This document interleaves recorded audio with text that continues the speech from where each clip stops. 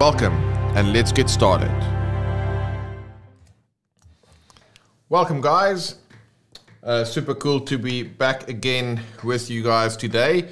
It feels like I just sat here yesterday for our last live stream that we did last week. So it just shows you that time is flying by pretty quick. So if you are watching live, please go ahead and let me know in the comments where you are watching from. And then if you're catching a replay, go ahead and comment replay. It's always good to know how many people are catching the replay of these as well. Maybe at a different time that's more suited to your time zone. I'll keep an eye on the comments. And if you have any comments, questions, or suggestions throughout the stream today, please take advantage of the opportunity to leave comments. I will keep an eye on those as we are going through the stream here today, and then basically get you guys taken care of. So today, before we get to that, welcome. We see we've got Darren saying, "What's up, Shoal? Hope you're doing well." Darren is one of our repeat viewers. So welcome back, Darren. Great to have you guys. And then we've got Stephen, one of our academy students here from Cape Town, South Africa. If you've not been to Cape Town, that's definitely one of our main tourist attractions here in South Africa. So a great place to be. Welcome, Stephen, and Darren is tuning in from North Carolina. We'll try and adapt the times that we're doing for these broadcasts to be more suited to the Australian time zone as well. We know that they are 8 hours ahead of us and that we are kind of 9 hours ahead of Pacific time. So we'll play around with the time zones, but thankfully we've got the replays available for you guys if you are not able to join us live here today. So today we are going to be looking at a variety of some effective warm-up routines and exercises that you can use to enhance your playing agility and ultimately prevent injuries and also improve your overall performance. I'm going to take you through some of my favorite warm-up exercises and techniques that you can help to play more efficiently and expressively in your worship sessions. So we're going to get into that.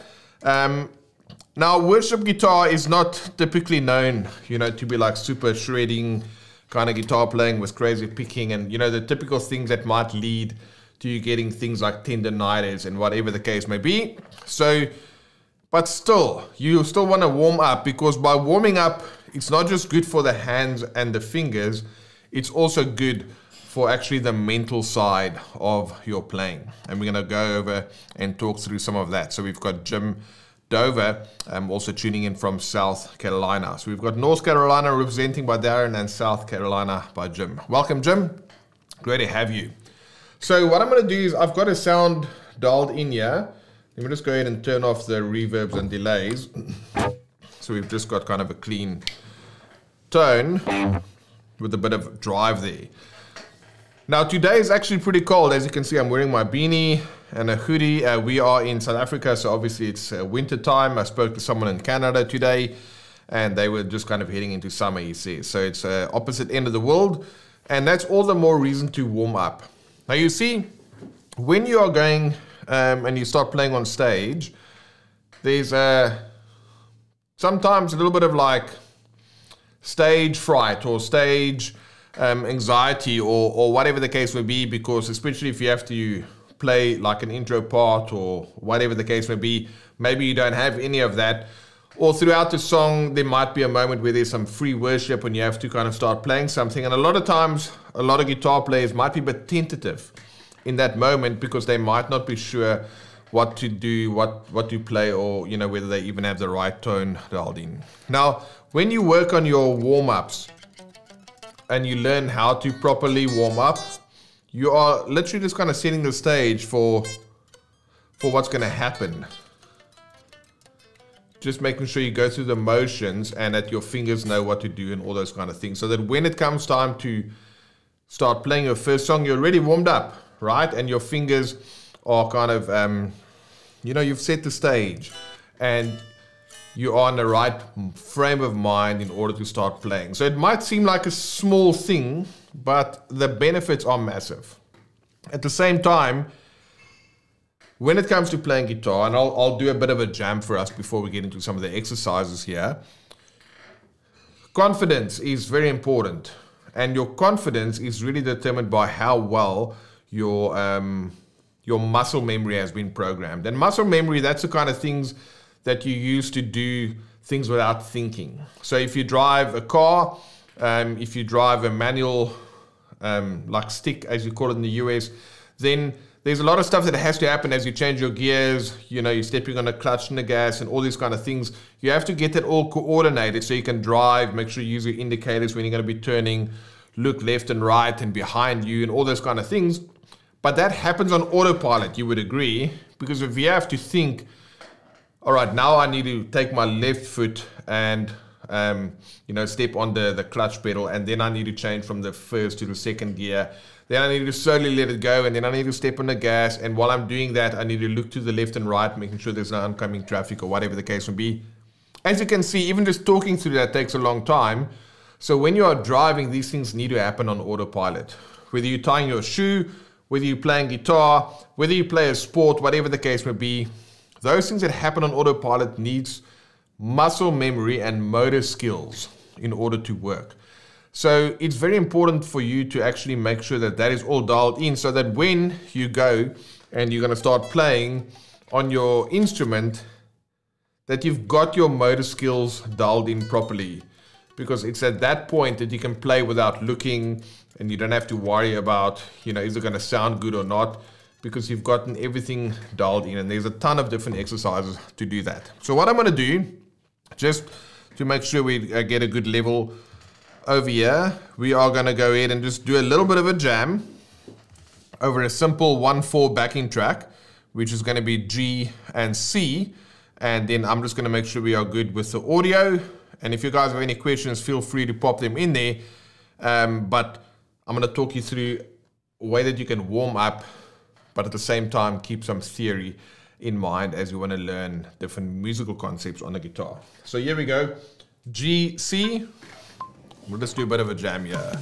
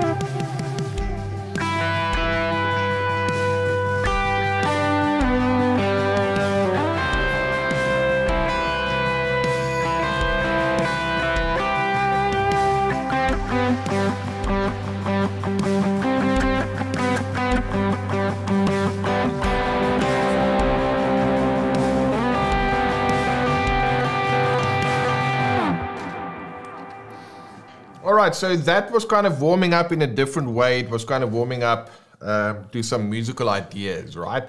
I know a lot of folks, if they play on a Sunday, they get up quite early just so that they can run through the songs a little bit and just warm up musically. So that's one way in which you can warm up, and you don't have to be too fancy about that. You can literally just, in this case, if you want to warm up with your chords. So this is G.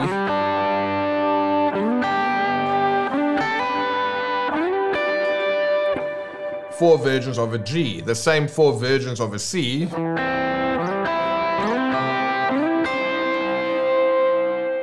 Let's say I want to throw in an E minor. And then a D. Back to my G. So you can do these kind of warm-ups where you just kind of map out the chords that you are playing over. Or maybe you want to warm up with just making sure your triads are in place. So you might play G. Okay, let me turn off these delays. So G. I've got another delay hiding somewhere, so.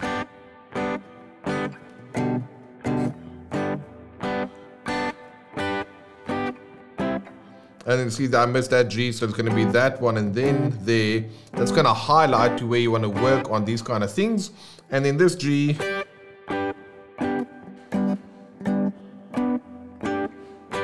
So you can warm up musically as well. Now I'm just running through these exercises real quick, but that's one way in which you can say, okay, great, am I okay with my G triads? Or maybe you want to do arpeggios.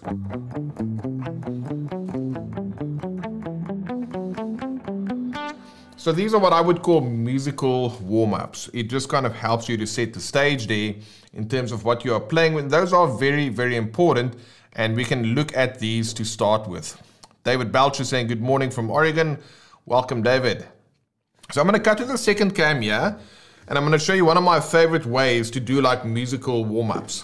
That will basically be as follows. You can take a scale, and in this case, I'll take, say, the G major scale. That's my scale right there.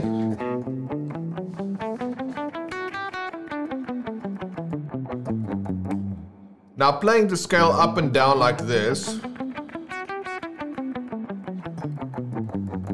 is okay, but it's a little boring because it's literally just up and down. So I like to use sequencing to kind of make that scale a little bit more exciting, and also to kind of train my ear a little bit. So I might play patterns of 4. So all that means I'll play up 4 notes. I'll start on the first note. I'll play up 4 notes. So 1, 2, 3, 4. Then I start on the second note, play up 4 notes. Third note, 4, 5, 6, 7, 8, 9, 10, 11, 12, 13. So I had 13 groups of 4 that I've just played there. And as you can see, that's a little bit more fun to play than just a scale up and down. The scale up and down sounds like this. A little bit boring, and you kind of get through the first part of the scale to the next part of the, the bottom to the top really fast. Whereas if we do sequencing,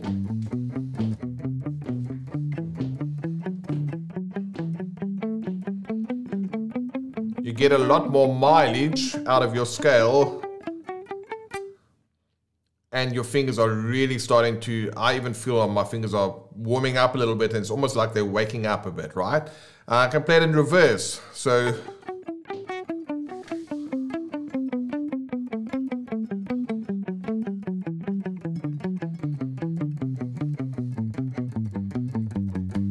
alright, so that is a cool way in which you can practice those exercises. And we've got John asking, where are those backing tracks from? So we've got a thing that we call the WGS practice pack, and I can see if it's possible for me to show that. Let me just have a look here real quick to see if that's possible for me to show. Let me just see in...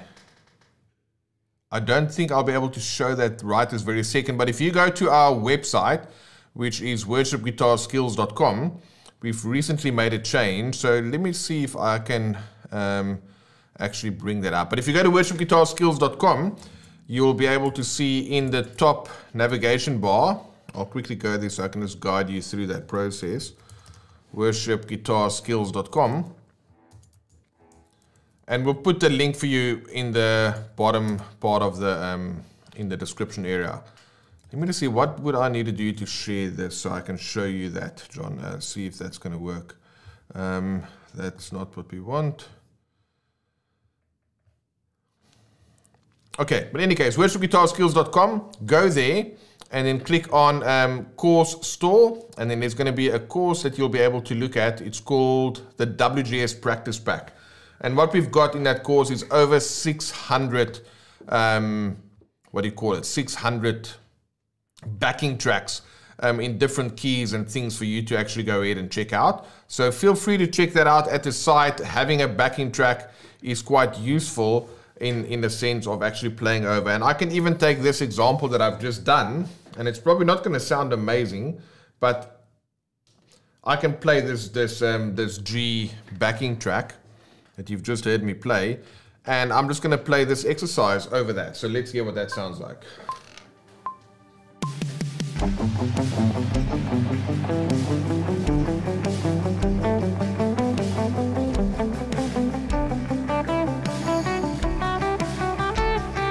And then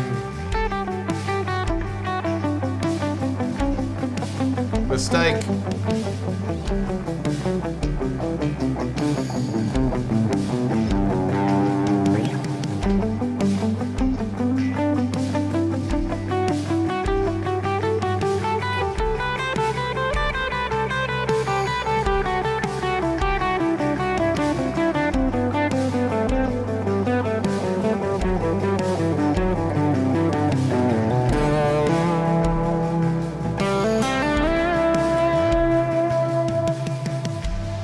So that was obviously just to show you, if you don't want to practice just on your own with a metronome, you can actually put on a track, and we have some of those tracks at the site where everything is just in one key, so you can actually play in G and you can do all that kind of stuff.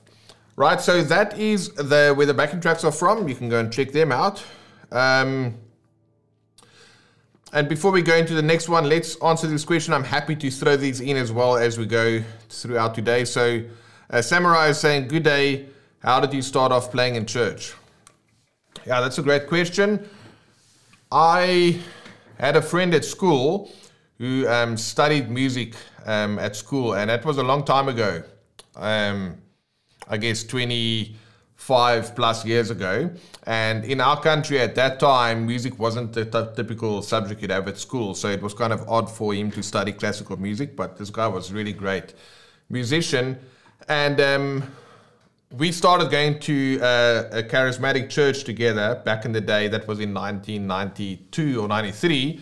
And I've never been in that kind of a church before. So we both got saved in the church.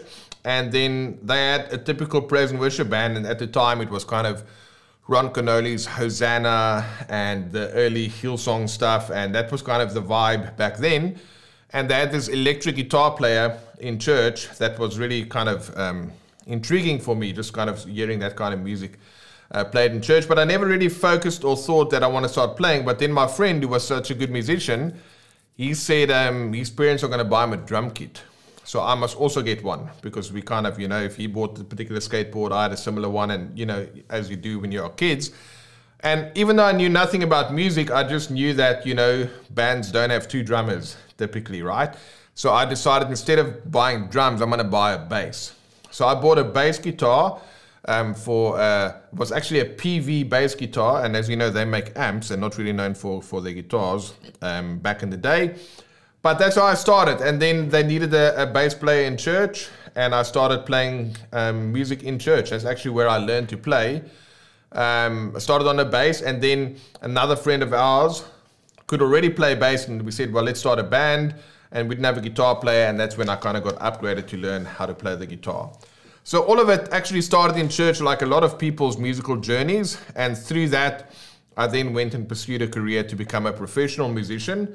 And that kind of, just evolved in touring and learning more about music, studio recording, eventually started teaching guitar, and here we are today. So that's kind of the journey. And I find that when you play, say, blues and rock, and those things are fun to play, but when you play in church, it's a whole different kettle of fish, so to speak, not just stylistically, but in terms of the role that we are there to serve. And when you combine, you know, your love for playing music and playing guitar, and ultimately your love for God and the way that you want to express that through worship, and also create an environment to bring others along the journey, you know, that's quite a special opportunity to do that with your gifts and your skills. So when you see God and you ask him, you know, how can he use you with your specific abilities and talents that he's given you, obviously he'll make a way. So that was kind of my journey, how I started, and that was back in 93. So it will actually take us to 30 years now. 3 decades later, I'm still doing it and loving it. And that was essentially the whole journey there. And these kind of things as it relates to warming up, this is stuff that I didn't know back then. So I guess I could have been further along had I known that if I treat my guitar practicing with a little bit more discipline, and these kind of exercises will build muscle memory and my motor skills, you'd be able to actually make a lot more improvement a lot faster. So thanks for that question. And let's go ahead and check out our next exercise here. And by the way, these are all in our latest YouTube video as well, so with tabs and things as well if you wanted to go and check those out. But I just mentioned, instead of playing groups of 4, let me just get this, there's a sneaky delay on here.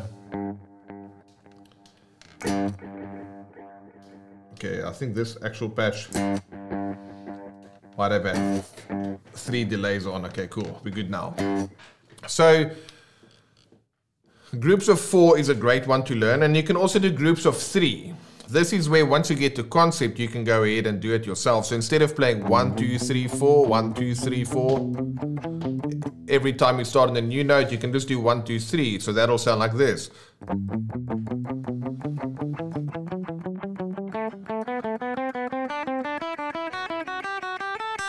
And then 1, 2, 3, 1, 2, 3, 1, 2, 3, 1, 2, 3.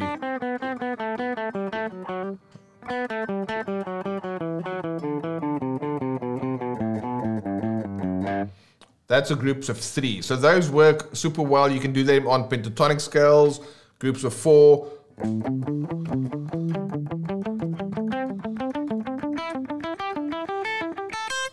Or groups of 3.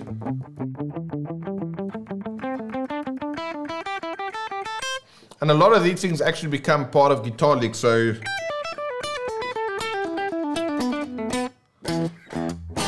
all right, you can actually use those to warm up and play some licks as well. So that's the 2 things where you can do groups of 3, groups of 4. You can do groups of 5. 1, 2, 3, 4, 5. 1, 2, 3, 4, 5. 1, 2, 3, 4, 5. 1, 2, etc. They will become more trickier. So I'll recommend sticking with groups of 4 and groups of 3. But another favorite is actually playing intervals. And that is where I'm going to play my first note and then my third note. So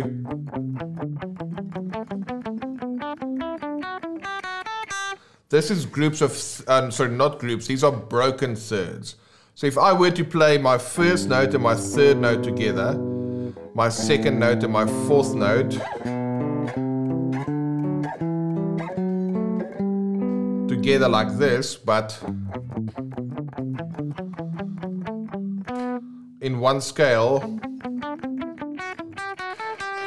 that is what that would end up being.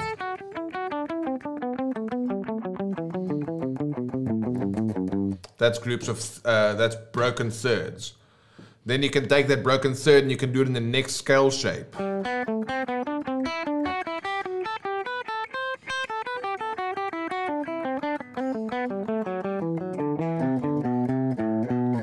And this scale shape.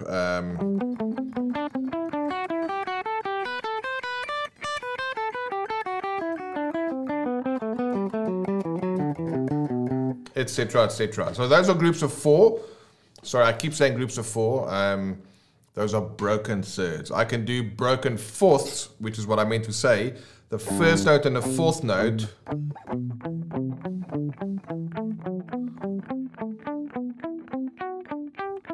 And in reverse.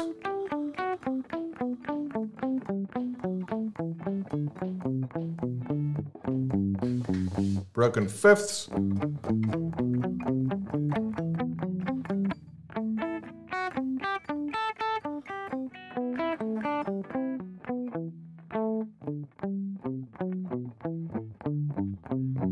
Etc. and 6th and 7th as well.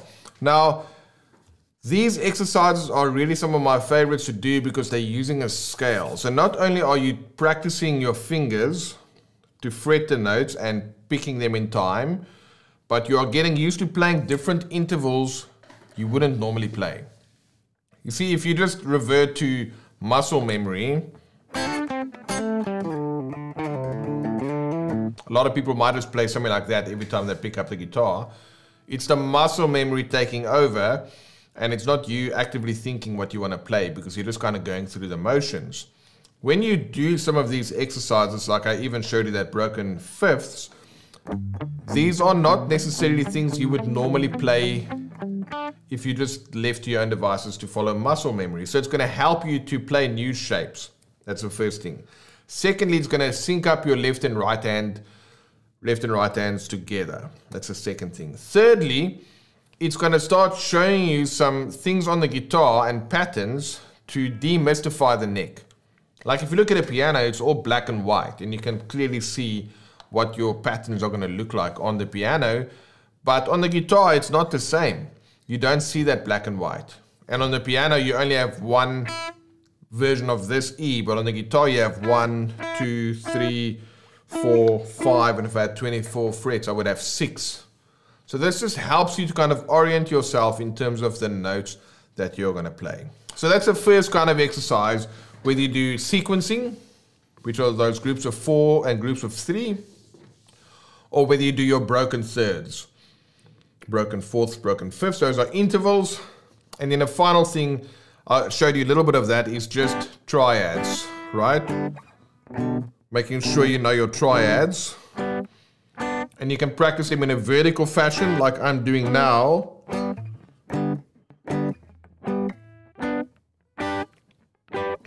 See, I'm going through all of my vertical triads like this.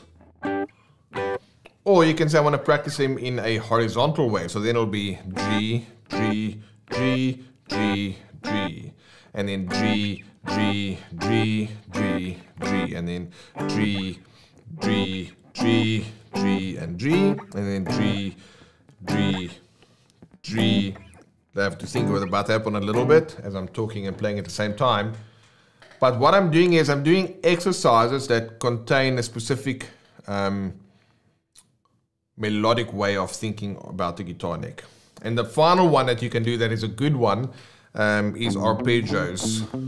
Because now I'm playing my triads as broken notes.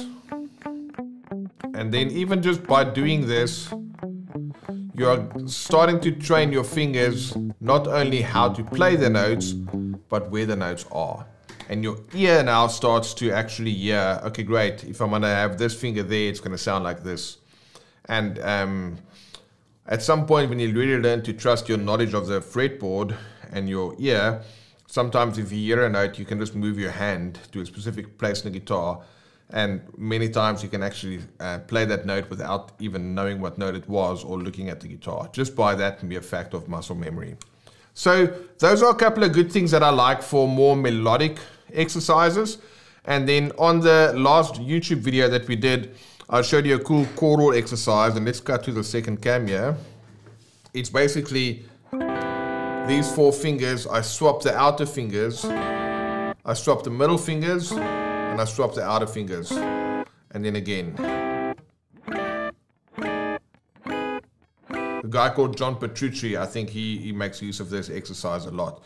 So that's a good exercise because it's going to become almost like going to the gym. You know, if you do weight exercises the first few times is easier, but the more you do them, the harder it becomes to maintain that pressure. And when you do an exercise like this, try not to use too much force, because sometimes we are fretting the chord much harder than what it needs to be fretted in order for that sound to come out. So that's another way in which you can use economy of movement to try and, you know, not use excessive force on the guitar, because that's going to lead to fatigue in your hands as you are playing. So there's a couple of other chromatic exercises like this one.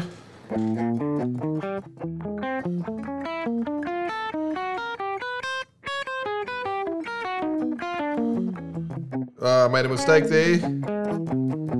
So see, it's highlighting some weak areas, but this is exercise. It's not really melodic, but it helps you to get out of your rut that you might have when it comes to playing guitar.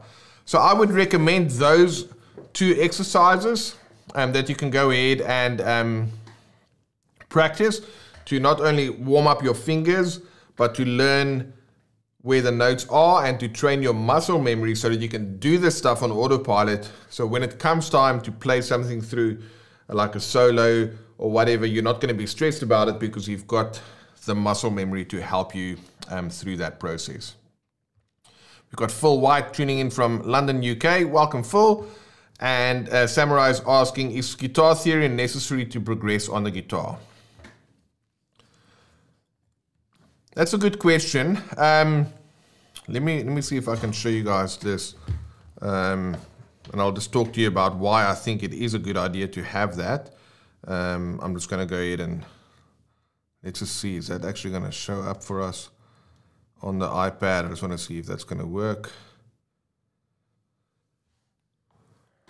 All right, I'm not able to get my iPad to stream here. Let's just quickly see if that's going to work. I might have to just change something. There we go. It just woke up. So let me go ahead and create a new thing for you guys and just talk you through this. So I think it's useful to learn theory on a guitar for this reason. If you go ahead and look at how you can learn to play guitar, and let's get a nice thick color here.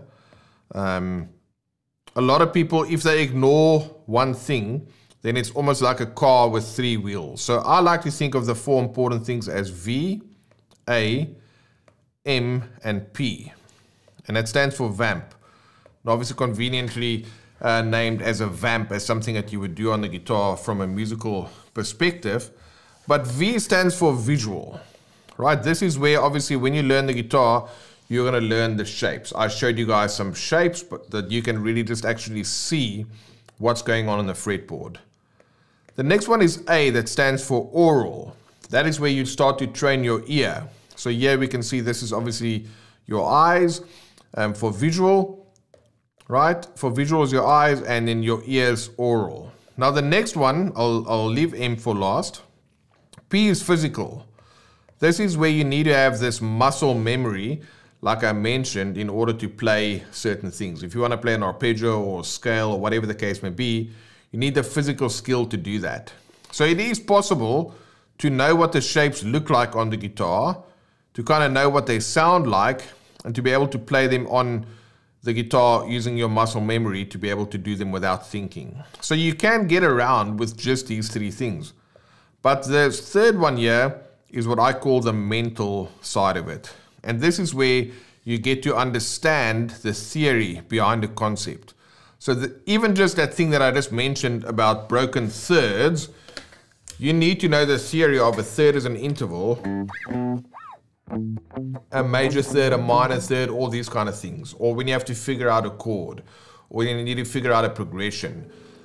I like to use this multi-layered approach to learning, where you can see what the shapes are on your guitar as part of the visual part of it. You know what things sound like, so when you hear a major third versus a minor third, you can tell the difference. When you hear a progression, a 1-6-2-5 versus a 4-1-5-6, that you can hear what the sound differences are. You actually know the mental side of it, which is your theory. What is a major triad? Well, a major triad is your first, third, and fifth notes of the scale, and that's going to give you your major triad. And then obviously the physical side of it, which we covered today, which is all about being able to understand what you are doing.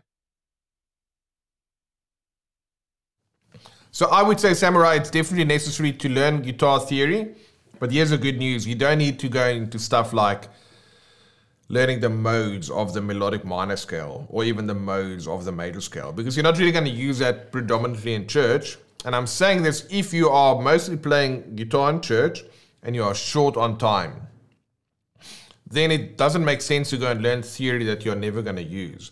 You wouldn't have to learn a bunch of diminished sweep picked arpeggios across the whole neck. You can see this never going to use them. But you would need to know what different progressions are, what triads you can play where, what scales you need to use to improvise, and all those kind of things, right? So that's what I would totally recommend, just to learn how to do those kind of things when you are practicing guitar, and why theory is important. All right, so I would encourage you guys to go and check out our last YouTube video that we published. That is going to show you a bunch of things as it relates to some cool exercises. We added images and tabs to the video.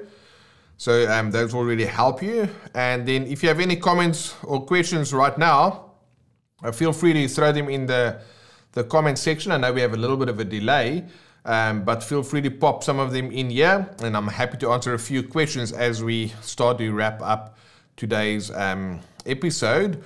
If you are new here and you want to get notifications of whenever we're going to go live with these shows, just go to thatworshipguitarshow.com. You'll be able to join a notifications list. We will let you know whenever we are streaming these live. And you'll also get access to all of the replays in one handy area. So that is thatworshipguitarshow.com. And if you are watching the replay, then we've got a form at worshipguitarskills.com/questions. And when you go there, you'll be able to ask any questions that I will answer on our Q&A episodes. So feel free to go and check that out. And then if you are watching live or even as part of a replay, if you have any comments or feedback about this particular episode, you can go to worshipguitarskills.com/feedback and let us know what you enjoyed, what you'd like to see more of, what you think we can improve, because our goal and purpose here is to serve the worship guitar playing community as a whole and help all of us to really elevate our worship guitar skills so that you can develop your skills, enhance your sound, and ultimately find that unique style that you want to use in your own playing. So those are a couple of links. We'll put these in the description as well. And if you have any questions, I haven't seen any come through yet. We've got a bit of a delay, but if there's no questions, I think we'll do one more playthrough and then we'll go ahead and wrap today's show. So what I'm going to do, just for the replay, for the delay component, if you have any questions, you can pop them in. But what I'm going to do now is I'm going to go ahead, now that I'm a little bit more warmed up, I'll go ahead and do another jam with that track that we used earlier. And let me see here, have I got my ebow around here? I was going to whip that out for a bit of fun. I do. So why don't we keep things interesting? I'm going to go ahead and grab my ebow and play a couple of things over this track. Here we go.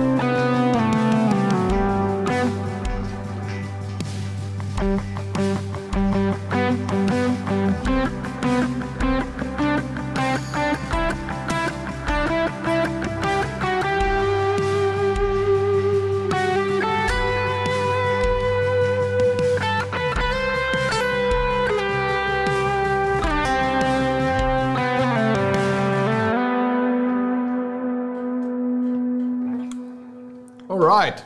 It was awesome being with you guys today. Thank you for tuning in, for watching live, catching a replay. If you need anything more, we've got a ton of videos on our YouTube channel. If you want to submit questions for future episodes, you can go there at worshipguitarskills.com. If you want to sign up for notifications, just go to thatworshipguitarshow.com. And I look forward to seeing you guys on the next episode. Be blessed. Have a good one. Thanks for tuning in, and we'll see you guys soon. Cheers.